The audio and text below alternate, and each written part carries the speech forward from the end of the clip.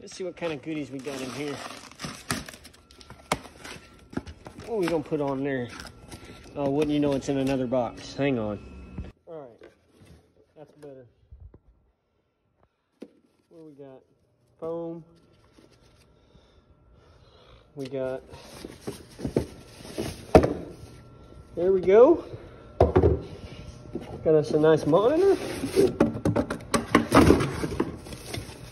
And we got a couple cameras. Now how in the heck? Okay, that's better. Let's see now. All right, there's a camera here. Come out to the baler. We're gonna put it right there because I can't see a damn thing behind me when I'm driving this thing. All right, for the next step, we'll come out here. I got the camera mounted, and I'm gonna take this video wire and I'm gonna follow that harness all the way to the tractor and go up inside the cab. The only bad thing about this is the baler plug is on the outside of the cab, but if I want to unhook the baler, I'm going to have to unhook this from the monitor. But there's cons with every pro, and this pro definitely ought to outweigh the con. Alright, so I got some more zip ties. What I've decided to do is I'm gonna route it through here, and I'm gonna actually put the excess inside here because I don't want it in the tractor with me. So I'm just gonna loop the excess up all nice, zip tie it, stick it in here. I don't plan on using twine anyways, so it's not gonna hurt. Alright, so we got the camera wire. I stopped at the plug because that way when I unhook the baler, I don't have to cut all the ties off of this. I can just undo it from the camera from the monitor and send it with the rest of the harness. I don't have to worry about cutting all the ties off the baler monitor harness.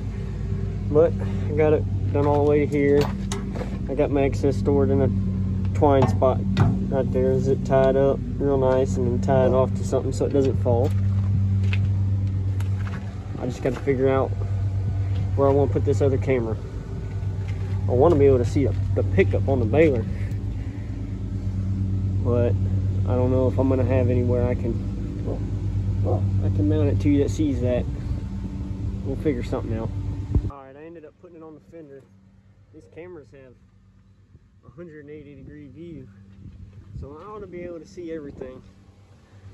So now I just got to run this wire, hook this up, run it into the cab. I'm gonna put this excess behind the seat because it's not on the baler. I don't have the option to hide that on the baler. So let me go get the other harness and we will put it on. And I'll turn the monitor on and we'll see how it helps. Well, this camera working good, but something seems a little off there. I guess I put that camera on upside down. Well, ooh, my camera's a little dirty. That's better. The cameras work great. Today when I was baling, cameras were the least of my problems. This camera right here,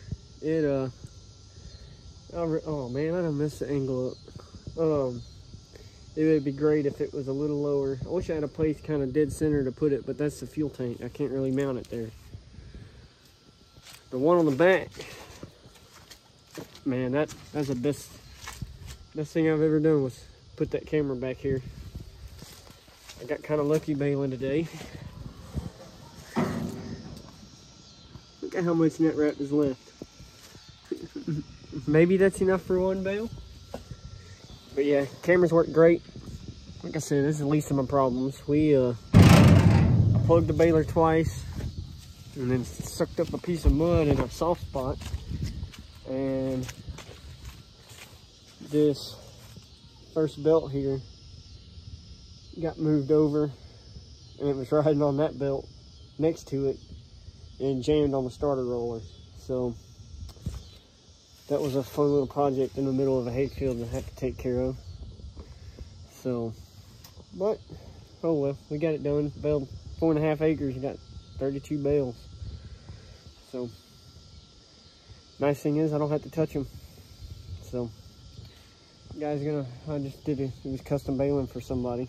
Man, this video quality is piss poor. But yeah, cameras are great. I would recommend it to anybody. So